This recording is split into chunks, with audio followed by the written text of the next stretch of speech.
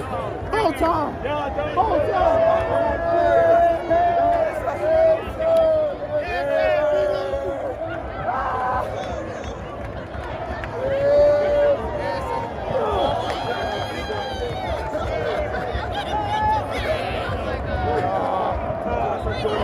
I'm tired of it. I know you are, baby.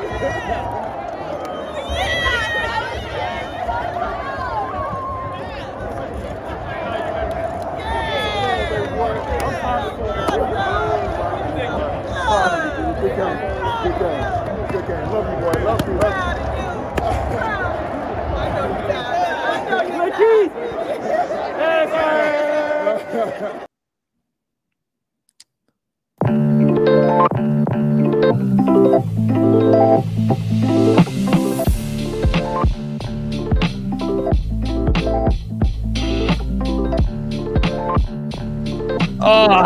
Welcome into DNVR Buffs After Dark.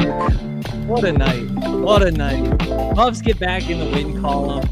Brendon Lewis gets a dub. It's just so happy. It's such a great time for him. Like, he's deserved it. He's gone through so much. Just so much fun getting to see him have a night like this, and he deserves it. I'm Henry Chisholm, and today we have, well, I should say tonight, or maybe even like this morning. Are we to that point yet? We're Almost, close. Yeah. Jake Schwanitz, our guy. You guys probably read the film room that he posted over DNVR Buffs. Actually just came out this morning, going through a bunch of the cool things that Brendan Rice has done. That was dope. You've heard him on the DNVR Buffs podcast before, and now you're here talking about the game. How's it going? Yes, sir. Doing well, man. Riding that high after that victory, man. I may not be a buff, but that was thrilling. That was awesome. So much fun. Double overtime. Double overtime is just the best. Yeah, just chaos ensuing in the second half. It was wild. Let's hey Kale, can you pull up that comment real quick from Tyler Brown? Here's what he has to say. Well, I enjoy the enthusiasm. Unless your opponent is ranked or at the very least bowl eligible, you shouldn't rush the field. And I'm glad he brought this up because this is something that I wanted to talk about. This is my first question for you, Jake. Okay. Can you be rushing the field against Oregon State? Oh, man. It's, the rules, I guess, against rushing the field would say no. But, man, this is just such a big victory for this program. You mentioned it, just a lot of adversity early on in the season for the whole team and Brendon Lewis. And the whole team and Lewis just rose up today. So considering the circumstances, I'll give it a pass just because you could really feel the momentum of this program building now.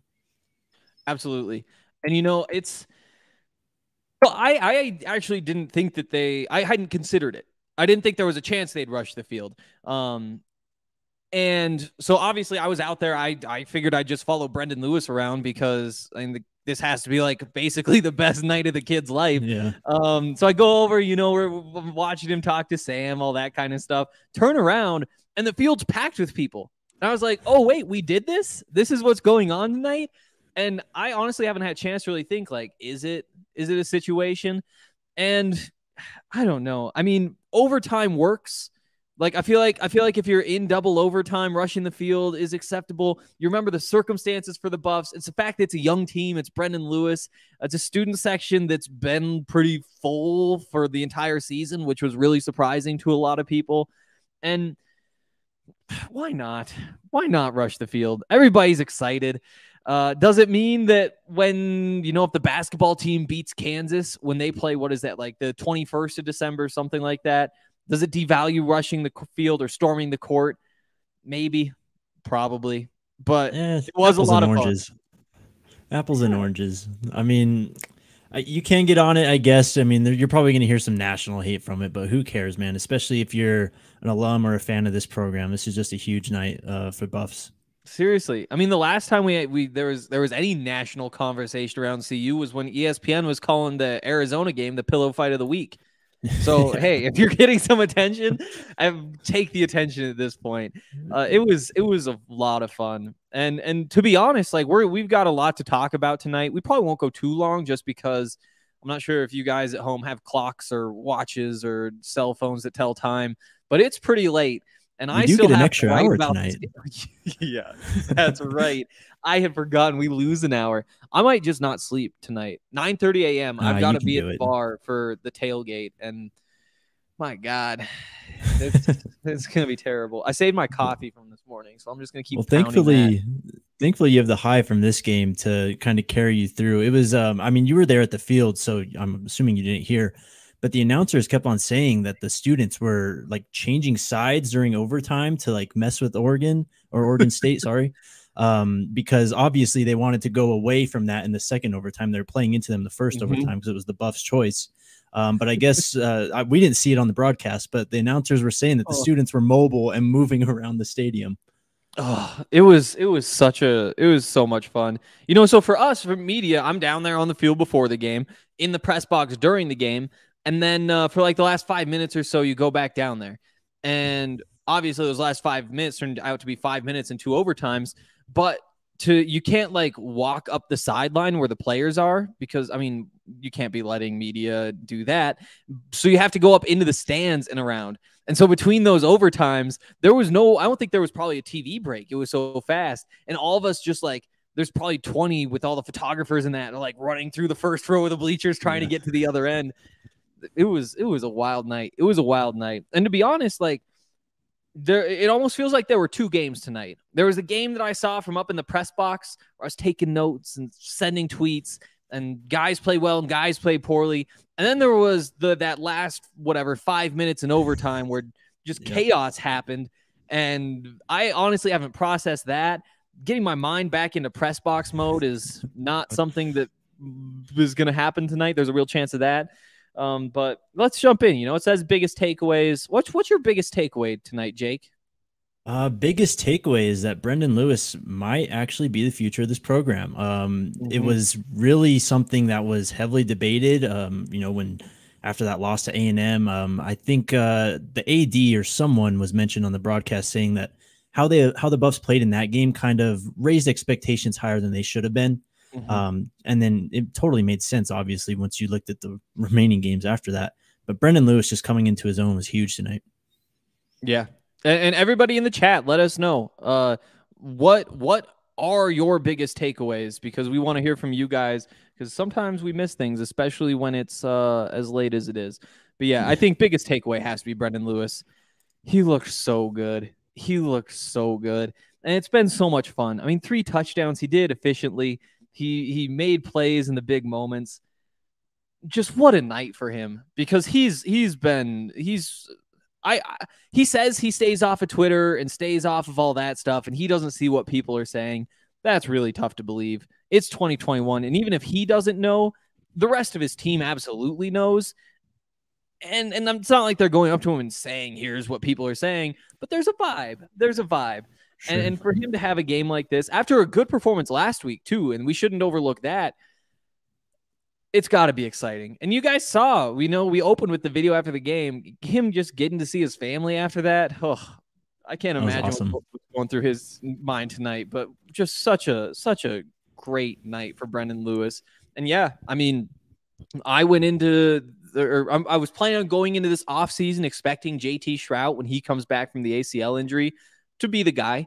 I think, maybe Drew Carter competes, the freshman who hasn't seen the field much this year. Maybe Owen McCown shows up and immediately competes to be the quarterback.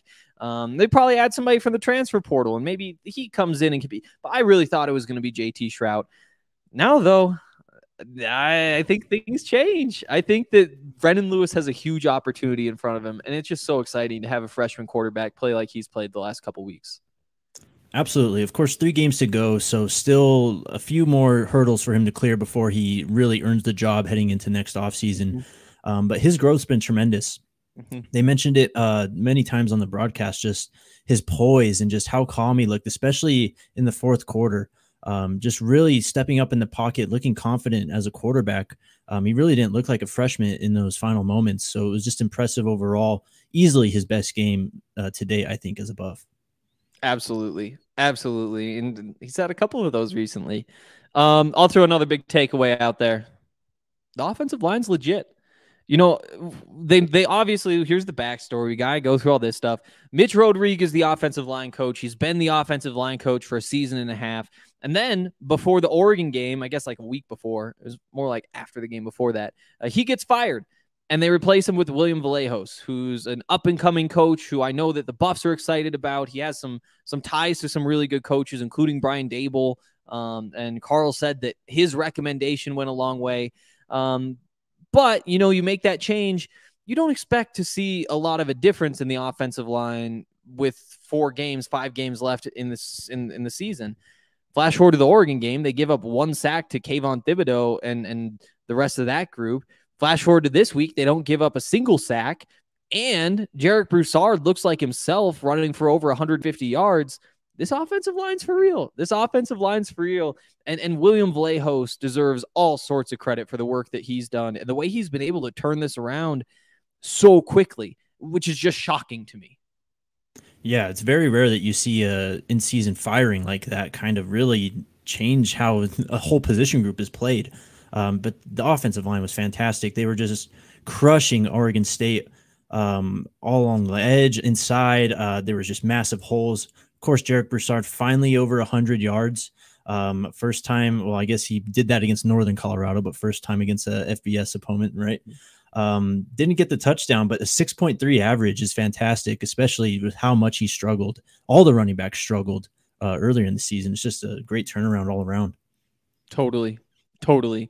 I was talking to Brady Russell this week, the tight end, and we talked about all sorts of things. But one of the things I brought up was just like, the offensive line is playing better. What's that about? Like, what do you think the difference is? And he said, honestly, like these tackles, they just played better when they played Oregon. Like, it's simple as that. They just played better, and it happened against Kayvon. And it's just like, yeah, that's weird, right? And he was like, yeah, it doesn't make any sense. But here we are again, and they've just turned it around. Those guys look like they belong playing Power 5 football, which wasn't true for most of the season.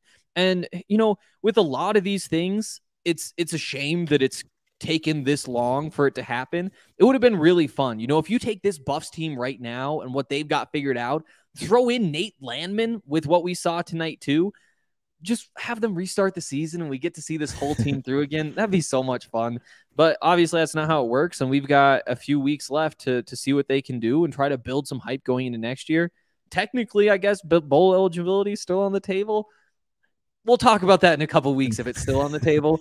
But yeah, this offensive line has really opened some doors, and it's been a lot of fun. And hopefully it continues. And hopefully that means William Vallejos can get the full-time job here. What you got for another big takeaway, Jake? I guess more on the negative side of things. We've kind of seen, I wrote about it last week, the emergence of Brendon Rice. Of course, Daniel Arias had the big touchdown. He had another nice grab. But I think the just lack of a true go-to guy in the receiving game for Colorado is really hindering this offense. And it's really kind of stunting Brendan Lewis's growth to a certain degree. Obviously, he's made plenty of strides to this point, but he doesn't have that go-to guy. From watching Colorado State so much, if he had someone like a Trey McBride there that was just an easy dump-off target, someone that can make those contested catches, kind of bail him out at times, then we'd really see some progression in this offense. So now you really have to hope for Brendon Rice or Chenault, someone to really just come up and just take that first receiver role by the horns. Yeah. And to be honest, I thought that Brendon Rice had taken that. I thought that, 2 of the last 3 weeks he goes for 100 yards. Maybe you read a little bit more into the game in the middle where he got 6 yards, but he was pretty quiet tonight. He picks up the touchdown. He has a couple nice returns like he does. And to Brendon's credit, he is going to give you something every single game. And when you're talking about a freshman receiver, which was what he is, even though we had COVID last year, it kind of screws things up. When you're talking about freshman receiver, you don't expect that. You expect to have some games where it's just like, where was he? At the very least, he'll make one big play. He'll have a touchdown catch. He'll have a return past the 50, something like that. But yeah, I mean, you need him consistently picking up 50, 60, 70 yards in the passing game on top of providing some 100-yard games. You mentioned Vontae Chenault. He's another guy who this was his first game this season because of the suspensions. There was stuff to like for sure, but it's going to be a process trying to get back to what he's capable of being after spending that much time on the sideline. And for him, it's probably about getting his game back to where it should be over the course of the next few weeks, and you really are missing that guy. So I think that's a good point. I like we've got our guy Selly in the chat saying on defense, biggest takeaway was all the missed tackles. It was rough at times. Yeah, defensively, it was not good for extended periods. You did get a big-time sack from Carson Wells. I think it was in the first half. You also got an interception in the first half. So the defense, while they did struggle, they played well enough. They really struggled on the ground game, allowing 5 yards of carry, 220 total yards. That was really the biggest issue I saw. I thought the secondary played okay, but defensively, you could play a lot better.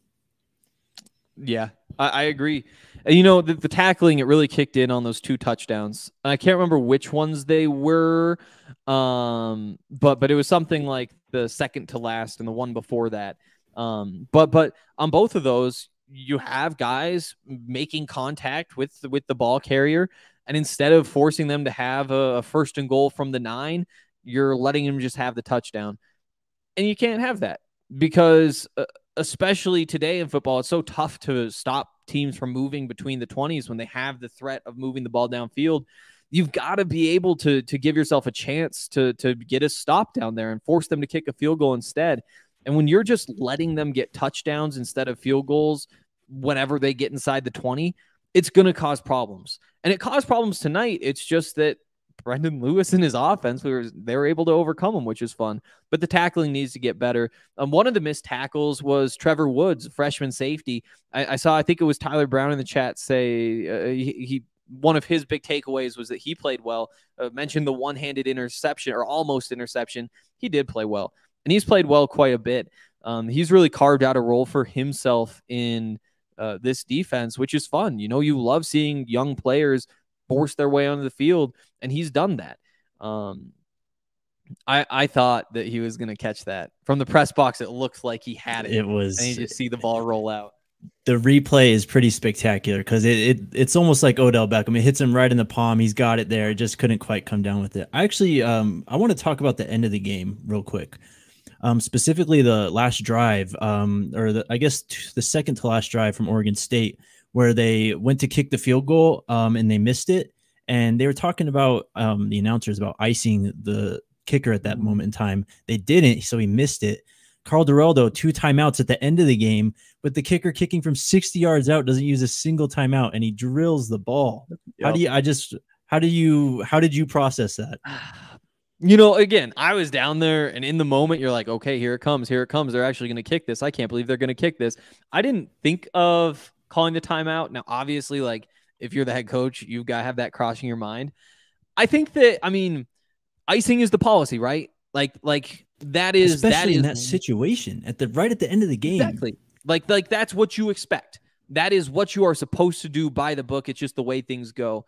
And so whenever you don't do the thing that everybody does in that situation and it doesn't work, it's going to be a bad look. At the same time, is there something to, what's a kicker thinking when he runs out there? He's thinking, okay, I'm going to get all set up. They're going to blow the whistle. This one isn't going to count. Maybe you get in his head if the whistle doesn't come. Maybe, but he hit the kick. If you call the timeout right when the center lifts his head up and he nails that kick, and then he has to go make it again, that's all kinds of head games. I think that was a little bit of a missed opportunity. Obviously, they come out with a W, but I think they had a chance to wrap it up earlier. You can't take the 2 timeouts with you at the end of the game, so might as well use them. Did you think there was a chance he was going to make a 60-yard field goal? Oh my God, no.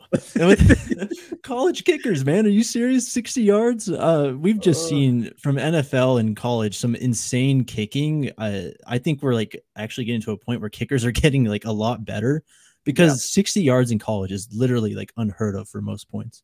I know. I'm not sure if it's true or not because I was down the field. I wasn't up in the press box. So when something like that happens, you're in the press box, they'll say that's the longest kick at Folsom since, or longest game, whatever. They'll have some stats cooked up for something like that. Right. I thought I heard somebody say that it was the longest field goal at Folsom. You'd believe it, right? It was 60 yards and it's a college kicker. Just unbelievable. And again, we were talking, so we were in the far end zone. We were on the other side. And the play before you're looking at with like, what was it, 5 seconds, I think? It's like, what do you do here? Yeah. And I said, you run a quick out route. You have that. And if it's there and you can get out of bounds, you take it. Right next to him, though, you have somebody going deep and you lob it up if it's not there. I didn't think when they made the throw that he had gone far enough. I was like, well, they're basically still at midfield, and you have that weird perspective from the other side. But then you look up, and it's like, yeah, you got to the 42-yard line. Congrats on that. That's meaningless in this game. And then he drills it. And you know what? I'm happy he did now. I'm thrilled that he did. What a night. Sure. Any other big takeaways you want to hit before we move on? I think that covers it so far. Let's keep it rolling. I'll throw him. Cole Becker. He hits the game winner. That's a clutch kick for a freshman. Yeah. He did have a pretty short miss earlier on, but he hit a 52-yarder himself that would have been good for him a little bit deeper. So gotta give him props. And tough start to the season, but he made 6 in a row before he had that miss tonight. If we're jumping on the Brendon Lewis hype train, why not give the kicker some love too? There you go. Oh, we also got I think Crosby had a 60-yarder, and so that tied that. That somebody brought up Crosby, and as you would expect, like if you're talking about kicking records, of course somebody's bringing up Mason Crosby. Of course, right. All right. Real quick, want to remind you guys, Breckenridge Brewery. If you guys were up in Boulder today, hopefully you stopped by the tailgate, got yourself some free Breckenridge beers. We do it before all the home games. You got one more to come check out. But we just have a tailgate, north end of Farron Field, Breckenridge, because they're so awesome. And they actually partner with the Buffs, too.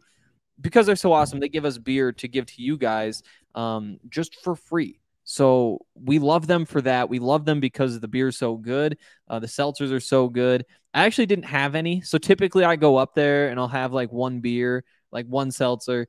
And today, just, I don't know. There was never a moment where I grabbed one.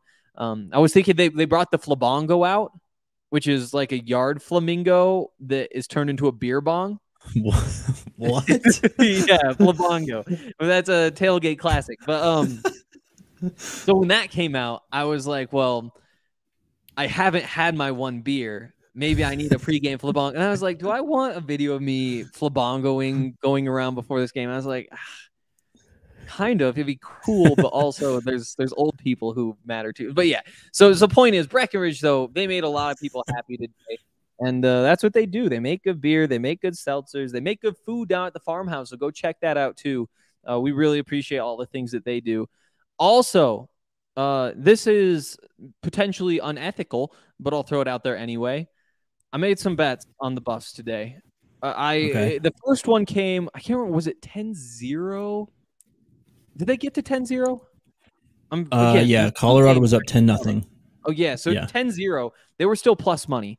And I was like, well, we know that they can hang. So the question coming into the game was like, was the offense kind of a fluke against Oregon, or was it for real? And at that point, we're like, okay, we've seen enough to say it's for real. This is a game. Spotting the Buffs 10 points, sure, I'll take plus 165 on that. So I threw some on there. Later on, I doubled down. And the game, what a guy.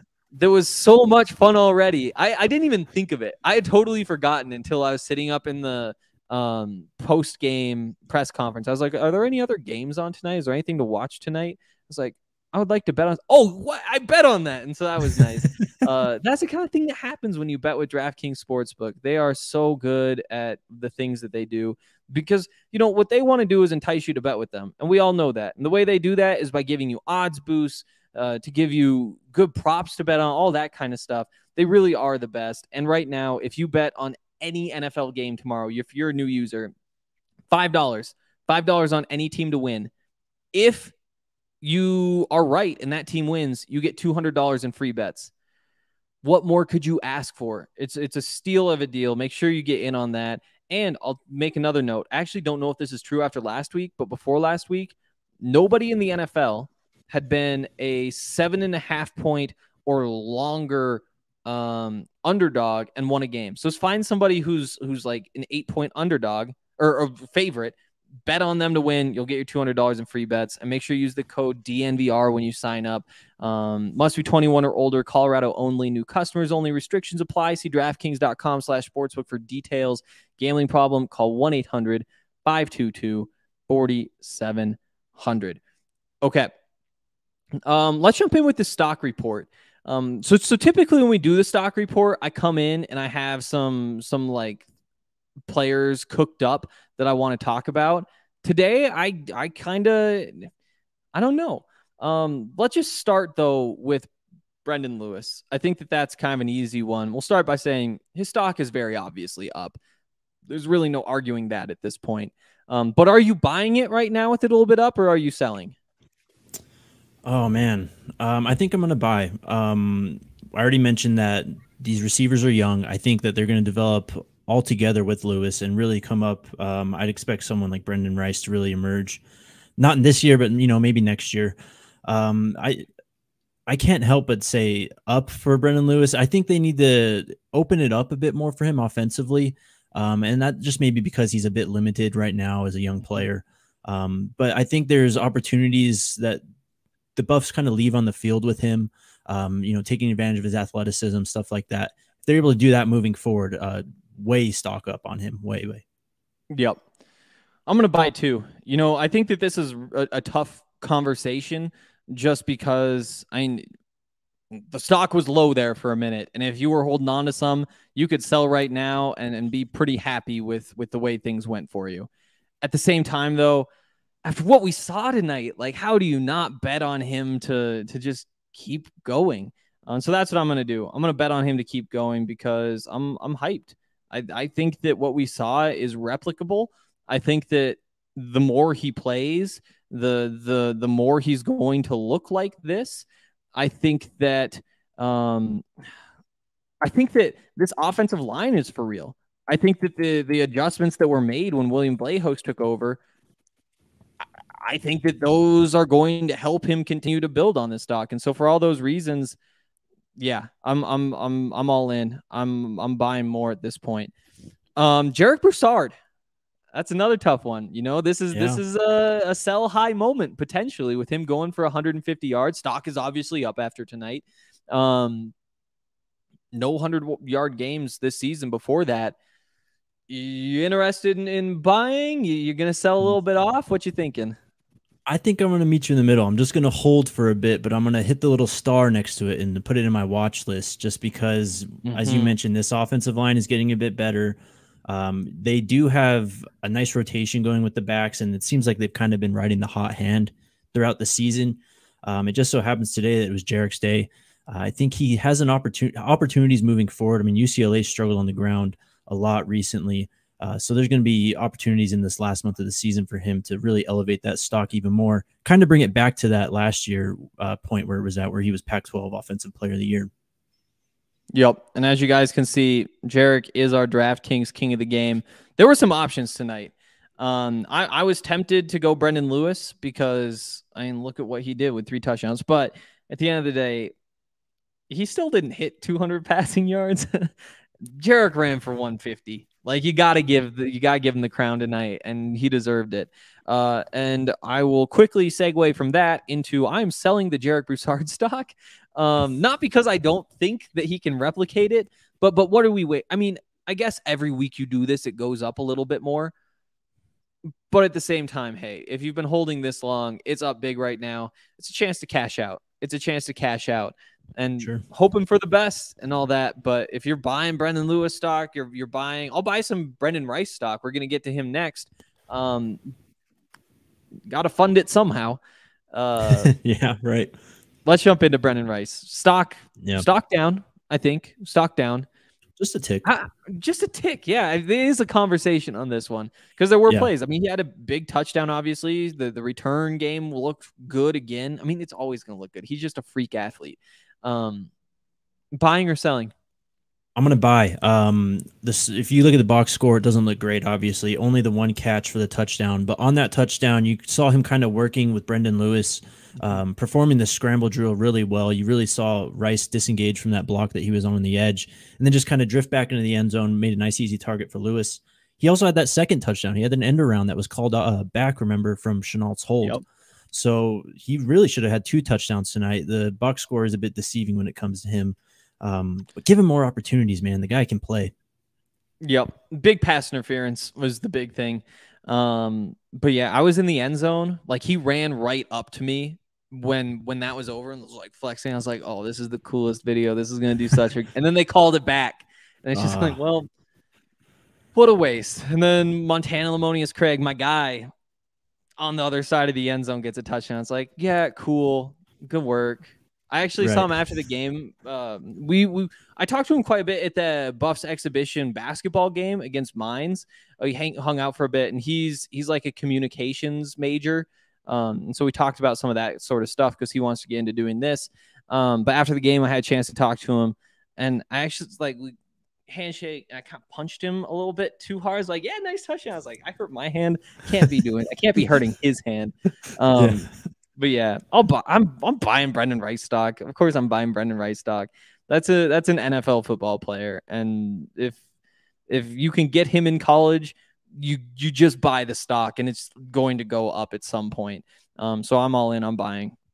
Yeah, listeners of the Draft Pod know we talk about bloodlines all the time, man, and he's got some pretty damn good ones. So yeah, stock way up. He does. Carl Durrell, stock up. You buying or are you selling? Oh man, shoot, that's a tough one too. It's a really tough one. I'm leaning towards sell, but I kind of want to just hold on that one too. You know, I've had my moments of, you know, just internal criticism watching the Buffs and just thinking, you know, that's a kind of iffy coaching decision there. But tonight, really, aside from the end of the game, how he kind of managed that last field goal, I thought he was really all right. Kind of mismanaged that the second to last play where they allowed that 9-yard completion towards the end. You saw they were in a prevent defense, weren't really up in the receivers. I mean, you don't want to be in their face when they've got 50+ yards to the end zone, but you can't allow that easy sideline catch that put him in field goal range. So I'm just going to hold on him. We'll rejoin this conversation another date. Yep. I think that's probably the move. I want to buy, and I'm going to buy at some point. I think that obviously he deserves to be blamed for the fact that they've only won 3 games to this point. But I do think that maybe he's taken a little bit too much of a beating. And I do think that because of that, there's some value. You also look at the fact they're going to play at the Rose Bowl next week, and then Washington, and then Utah. There's going to be a better opportunity to buy Carl Durrell stock. They're not.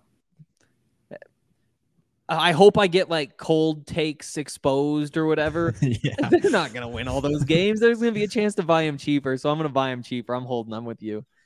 There's a chat. How about Carson Wells? He always shows out. Great team leader when Nate is sidelined. Carson, yeah, he's a great Buffalo. He's put up crazy numbers before. He's had quiet nights where he's still contributed. I mean, there's plays tonight he's not going to get credit for. There was a 3rd down where he forced an incompletion by just smoking the quarterback right after he'd thrown the ball. It doesn't count as a sack. It had the same effect, though. It forced him to punt, and I guess a sack will have made him punt from 5 yards further back, whatever. No, that's a really good football player, and it's just been so much fun to watch him play and watch him grow because he's somebody who a couple years ago struggled. He did have another sack. I think another tackle for loss on top of that. Stock up or stock down is kind of a tough one for him tonight. I go slightly up. Yeah, I think slightly up. In that case, I might sell a bit. I mean, he was fine. You mentioned the versatility. He had a couple hurries also. So his impact was definitely felt. But it's obvious who the defensive leader and who the best defensive player is. So when Landman is reinserted into the lineup, you'll see Carson Wells kind of drift back, not into the background, but, into his normal role where he won't be kind of used as Landman would have been tonight in the, blitzing kind of pass coverage roles. For sure. I'll hit Cole Becker. We got to do Cole Becker. The kicker, like I said, he'd made 6 in a row after a rough start. Before missing one tonight, hits the game winner. I think that tonight, he hits the 52-yarder. He hits the game winner. He goes, 1 for 4? That's got to be stock up, I think. You buying or selling, though? I think that's the tough part. Oh, man. I'm nervous to buy these kickers, man, because you see some stuff like you see tonight where a 60-yarder is made, and then the 34-yarder that just goes way off to the left side is on the horizon, You know what? Screw it. I'll buy. The 52-yarder at the end of the first half really put Colorado in a nice position. Just so happened that Oregon State happened to drive down right after that.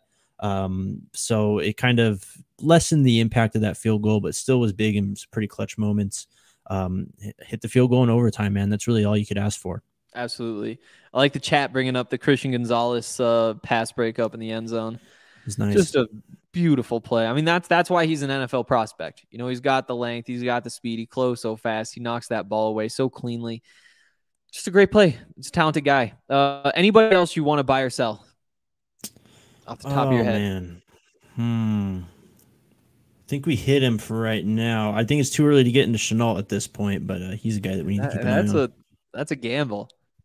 I take a little bit. I mean, I wonder, he's another guy. When you go through all the things he's gone through, the suspensions and all that, you have to wonder if he's like a transfer candidate, honestly. And I don't think he will, but if we're buying or selling stock, I mean, you gotta define, is it stock at CU or is it just stock in general? Universal, yeah. He is one that I think you worry about. I'll buy. Yeah, sure. Why not? I'm spending money tonight. I'll sprinkle it too. Why not? Why not? All right. Before we get out of here, we mentioned our DraftKings king of the game. It's Jarek Broussard. We called him the player of the game, but we got to hit these helmet stickers. Who else impressed us tonight? Obviously, we've got Brendon Lewis is the first helmet sticker I'm going to give out. He was number 2 in the player of the game voting, I think, unless you can make a kick for Cole Becker or a pitch for Cole Becker. The miss makes it tougher. But yeah, I mean, Brendon, we've talked about it a lot, but just how nice is it to see that? There's nothing more fun than a good freshman quarterback. And for a couple of weeks, Colorado has had a good freshman quarterback. There's other things that have happened in the past, but we are where we are and things are looking good. And we've got 3 more games to see if he's actually this guy now. Yeah, agreed. I'd give him one also. I would like to give 5 out to the offensive line because that was a great performance overall. Already mentioned it, 5 yards per carry on the ground, 222 total yards. Not a sack, and I'm seeing only 2 hurries from Oregon State defensively. So they really kept Lewis protected, ensured that he was able to really settle into the game and ended up carrying him to the victory. Yeah, and I'm going to make it 6 because William Vlahos, offensive line coach, he deserves it too. What a group. We came into the season expecting a good offensive line for Colorado. Maybe not the best in the Pac-12, but a good offensive line. And it was disappointing when it didn't happen, especially knowing the identity of this team. You know, you have the returning Pac-12 player of the year in Jarek Broussard at running back. You have a freshman quarterback who's taking over. It hurt not having a good offensive line. And I don't know. If we're looking for silver linings in this season, the fact that we all had to learn just how important an offensive line is. You know, my silver lining, we had our Madden League draft, the DNVR Madden League. If you guys haven't heard about this, we've got 32 players who each have a team. And every year, the new Madden, we do it until the next Madden comes out. So you get through like 7 seasons with that team. But you start with a fantasy draft. So we all draft our entire rosters. And we just had ours for the new game a couple weeks ago. And I just got all offensive linemen. And like I've got Tristan Wirfs, who's just incredible, and he's 22. And that would not have happened if not for the Buffs offensive line struggles. I was like, I just can't go through this. Not me. There's a little tangent. But helmet stickers, what? You did the offensive line. I'll give you how about Quinn Perry? Stepping in for Nate Landman. Not an easy thing to do. And he stepped up. I see that in the chat as well. But just a good, solid game. I actually don't have the stats pulled up right now. I should be looking at those. I got him here. 9 total tackles, 8 solo, 1 tackle for loss. Led the team in tackles with those 9 tackles. Yeah. So, yeah, I mean, for someone stepping into a huge role like that, replacing the defensive captain, you really can't ask for much more. You're basically just hoping that he doesn't expose himself, and he was perfectly fine. I know. It's exciting, especially because, I mean, you don't have Nate Landman next year. You don't have Robert Barnes next year either. And Robert Barnes isn't an every down linebacker at this point, but he's kind of their cover guy, that dime linebacker who comes in there. So you got to replace your Mike. You've got to replace that spot. Quinn Perry, he did get burned on an overthrow, but we don't need to talk about that right now. he's that Mike as it stands right now, and they've got to piece together this linebacking core, which has been a strength for quite a while.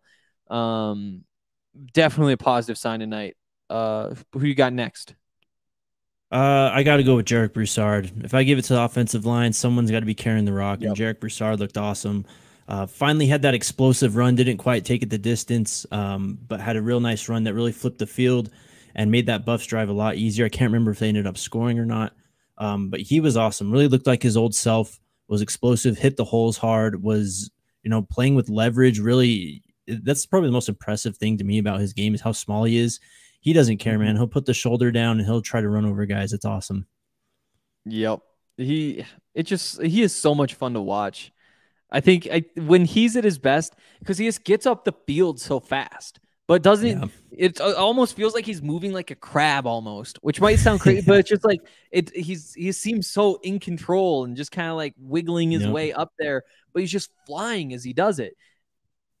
Just a pleasure every single time that he gets the ball. You just get so excited. And if he gets through that first level, who knows what's going to happen. And tonight he was able to break a couple. Hey, there's Mel Tucker on my TV right now. Let's not. Oh no, they lost. They lost. Can go there. We should go there tonight. They showed the final score of that game on the screen in the stadium. Crowd, oh man, insane. I'm right there with you. We don't need to go too deep down that road. We don't need to because his team put a hurting on the Wolverines last week too. So yeah, we can let it be. About that. Sorry about that. Let's see. Daniel Arias. I've got to give one to Daniel Arias. He's had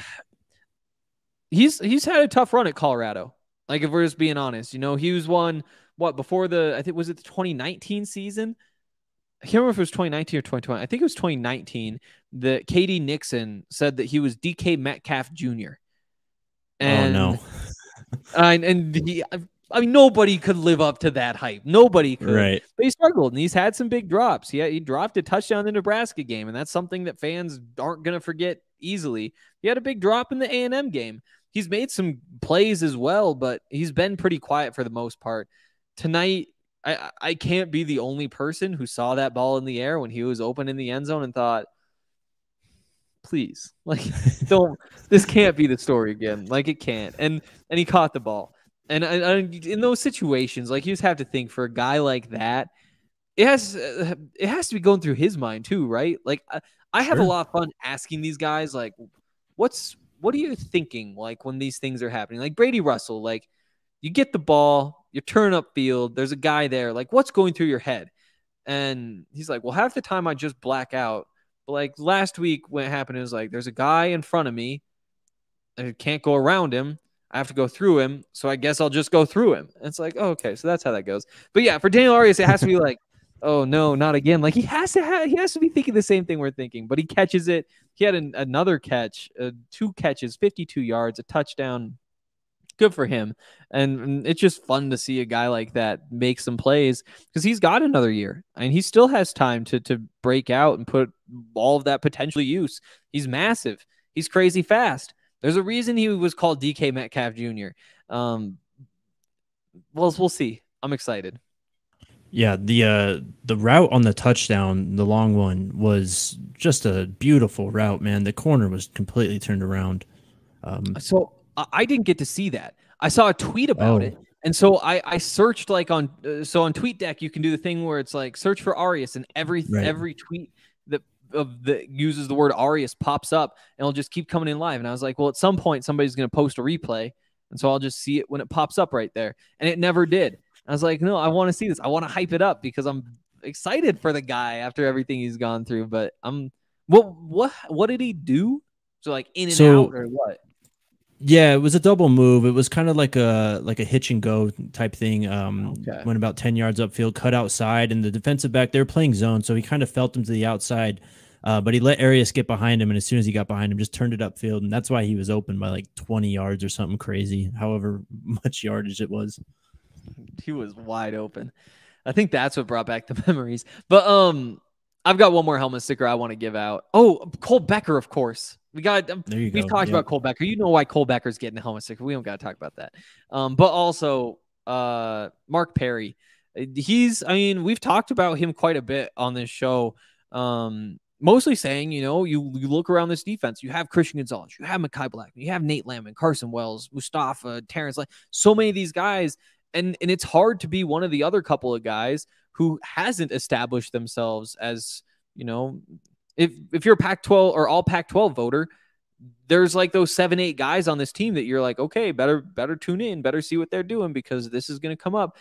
And when you make a mistake, and he made a couple last week, he missed a couple tackles loudly. And this week he made a great play, breaking on the ball, coming down from the safety spot, gets all the way down the sideline, breaks it up. That was early. And you see stuff like that and you're like, that's growth, because we all know the tools that he has. He has good size. He's fast. He's on the 4x100 team for CU. Like, he's crazy fast. It's just getting the mental processing up so that he knows how to play with that speed. And we saw that on that play, which was fun. And he also had a tackle for loss, had some other tackles too, but I want to give him a shout out. I got one final one too. I'll just give Christian Gonzalez one. I thought he was pretty solid all around. The pass breakup in the end zone was beautiful. You can see that length in action at times, just really kind of sticky as a defender. And overall, just a really good player. I'm really excited to watch him as he gets older and just grows as a football player, because as we talked about, the intangibles, or the tangibles, I guess, are there. The speed and size and length are all there. So he's got so much room for potential. Pedigree too. He comes from a sprinter family. His sister's on the Columbia national team, all sorts of that stuff in his background as well. That's a good one. He's one you can forget about just because he's so good. He's exactly. Yep. It's that weird thing about corners, man. You don't want to hear about them because that means they're shutting it down. If you hear their name a lot, it's generally not good. Absolutely. I see a chat coming through with Jalen Sami, Mustafa Johnson. Those are good calls too. I think that's going to do it for tonight. I think that's going to do it. Oh, it's after midnight. I've got to write. I've got to put together my responsibilities for the tailgate at 9:30 this morning. You guys all better show up. I'm going to be tired. That's always a trip. I'm going to be drinking on top of that. What else do we have to plug? Oh, here's the other thing. If you can't sleep because of the hype, go check out our basketball preview. We did a big basketball preview. We talked about everybody on the team, all that stuff. It's on this DNVR YouTube channel. Don't miss that before the game on Tuesday. Make sure you see it. And that's all I've got for you. We'll be back with the DNVR Buffs podcast on Monday. See you guys then.